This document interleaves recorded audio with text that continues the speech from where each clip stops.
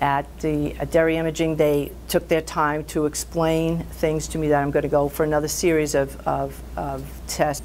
When I was told that I had to come back for additional films, of course it worries you and you get nervous and you don't want to come back for additional films because you don't want to know what might be. But of course you go because that's what you need to go for your health-wise.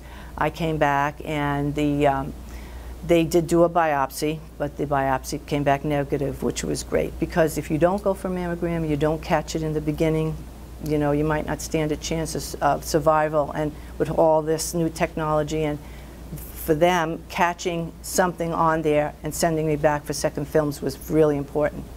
And the biopsy was negative, of course, which was the best news you can have.